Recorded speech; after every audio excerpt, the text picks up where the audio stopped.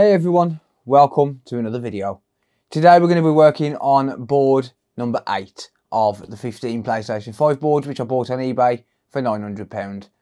I was going to look at this on a live stream, but unfortunately, right as I pulled this board out, my internet went down, as did half the country.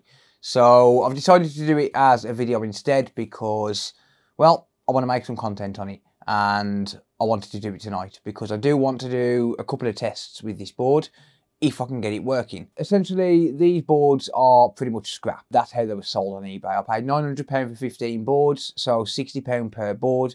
So yes, it seems like a lot of money just for scrap boards, but at the same time, there are a lot of usable parts on these boards, which I'm taking off and then selling on my online store, consolefix.shop.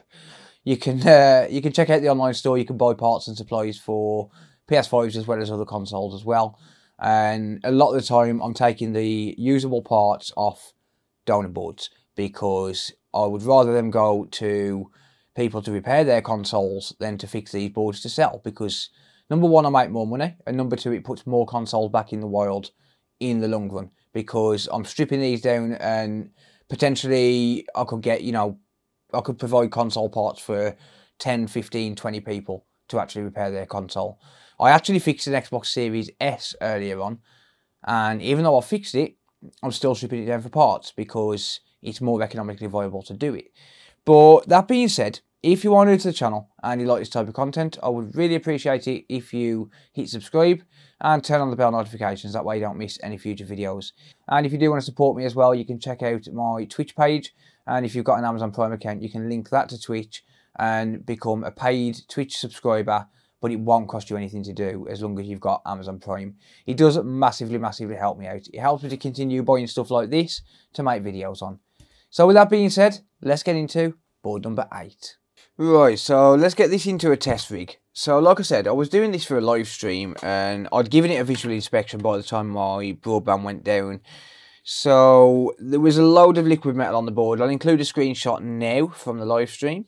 So as you can see by this image, there were quite a few spots of liquid metal all around the HDMI encoder, as well as some other random places on the board, and also on the back of the board as well by the decoupling caps for the APU. So I cleaned all of that up, and then obviously my internet went down, so this is where I'm pretty much going to pick up from that. So I haven't actually done anything with the board yet. I don't know what the symptoms are. I don't know what's going on with it. I don't know if it turns on or anything like that. So yeah, that's where we're going to pick up. So I've got a little bit of liquid metal around the die. I'm going to just use that and just spread it around just to potentially keep it cool if it does turn on. So I did clean all of the liquid metal off, but I just didn't get a chance to actually spread the liquid metal back onto the APU. So if you're wondering, there's a couple of tests I want to do with this if I can get it working, or with the next one I get working. So if you haven't watched the other episodes by now, then they're going to be in the playlist for this video, so check those out first. I'm about to spoil one of the videos in 3, 2, 1. So board number 5 I managed to fix. I'm not going to say what was wrong with it, just in case, you haven't decided to watch a video yet and you don't want full spoilers. But I did fix board number 5. And one of the things that I managed to do with board number 5 was I managed to swap over the BIOS chip from a digital board and turn it into a digital console. My son is actually using that console. Well, not right now, he should be asleep. But that being said, he's actually using that console. It works, it updates, it allows him to play a digital game. So I want to do a couple of tests with this. Number one, I want to actually do a proper video on how to do it. But also, I want to try and actually remarry another disk drive. So there's a couple of tests that I'm going to be doing on the next board I get working, if I get one working. And if not, then I might risk it for the biscuit and use that digital edition PS5. And if I break it, I've got a disc edition PS5 that I can just give to my son. So it's not really a big deal. So yeah, that's going to be the plan. I hope I can use a disc drive on it. Either way, this console will not be sold as a console. It will be stripped down because I'll make a lot more money stripping the parts off these Realistically, even a disc edition board, I can sell a disc edition board for what, £150, whereas I can get £50 for that. I can get £50 for the HDMI encoder, £60 for the South Bridge, £60 for the SSD controller, and that's already profit. Yes, it takes me a little bit of time, but it makes me more money in the long run. So I just don't see any viable way to be able to sell them as working boards, because I would be losing money. And obviously, you know, to put it frankly, I'm out to make as much money as I possibly can. You know, I'm not going to sugarcoat it. I'm not going to pretend that I'm just doing this for the hell of it. I'm here to make money, as any business is, as any person is. We need to make money to survive. And quite frankly, I would rather, number one, make more money, but number two, allow more consoles to be fixed by providing the parts that you're not able to buy from other distributors like Mouser and DigiKey and RS Components and things like that. It just makes a lot more sense for everyone for these boards to be stripped. Because even just one component, just that can fix a board, that can fix a board, that can fix a board, that can fix a board. All of these 8 RAM chips can fix a board, the SSD chips can all fix a board. You get the idea. There's so many parts on here which can fix other boards. So many parts, and at the same time, I make a lot more money. So it's a win-win for everyone. And yes, I know PS5s are still in short supply, but honestly, it just don't make no sense. I'm going to stop rambling. I'm going to test this console. I'm going to see what's going on with it. So, yeah. Like I said, if you haven't watched the other videos, highly recommend checking them out. I am doing a video on all 15 of these, just for the sake of making videos. And for YouTube money. To be honest. I'm not going to lie. Okay. Alright, this turns on. So it turns on. Does it boot up? That be the question.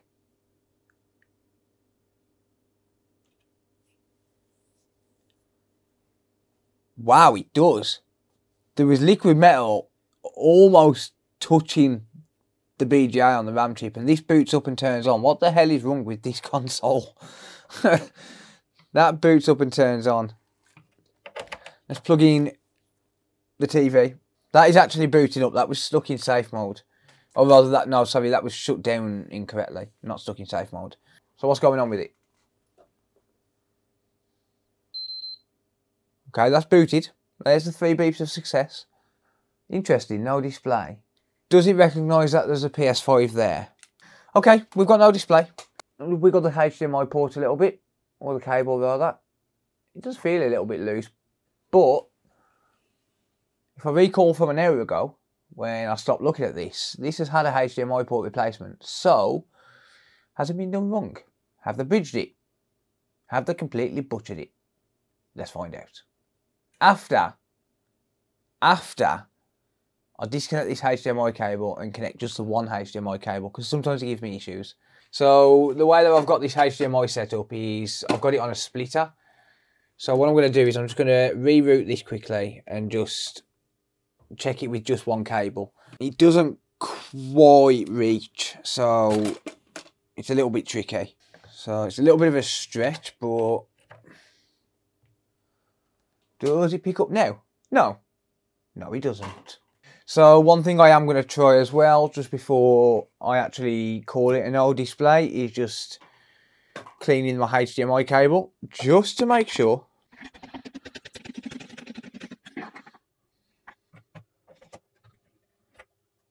Ha!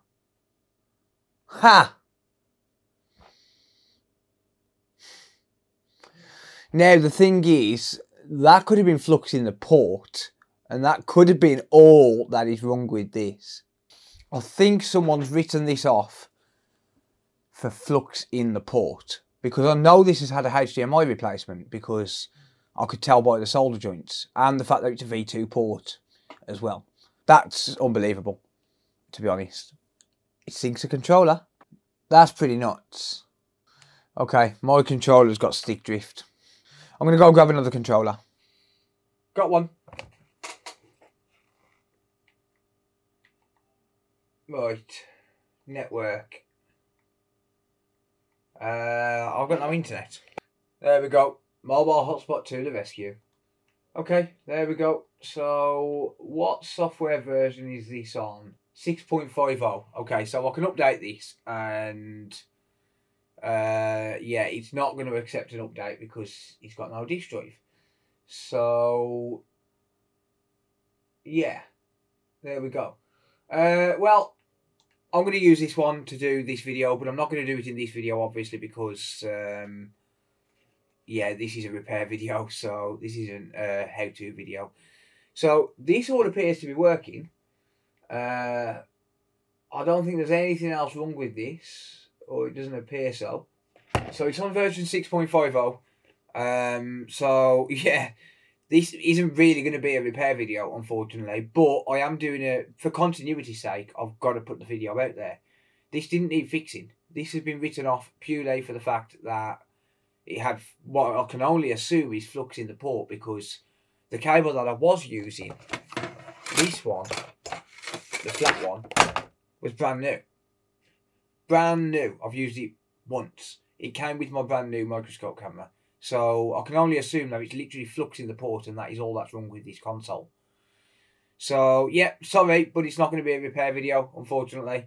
That's going to be it for this one. Thank you very much for watching. If you do have any comments or questions, let me know down in the comment section down below. Let me know what you think. I personally can't believe that I've written that off just for flux in the port, but hey ho, it is what it is. These things happen. But yeah, let me know what you think down in the comment section down below. Obviously, if you do want to support me, if you do want to see the rest of these videos, then make sure you check out the playlist where there's actually some repair content instead of just cleaning a HDMI cable so as it transfers IPA into the HDMI port. Sorry, my bad. But anyway, never mind. These are not planned, and of course, there's nothing I can do about whether they work or not. I bought them as 15 boards. Didn't know what was wrong with it before I started. And yeah, I hit record, so it's going out there. So that's going to be it for now. Thank you very much for watching, and until next time, I'll see you later. Bye for now.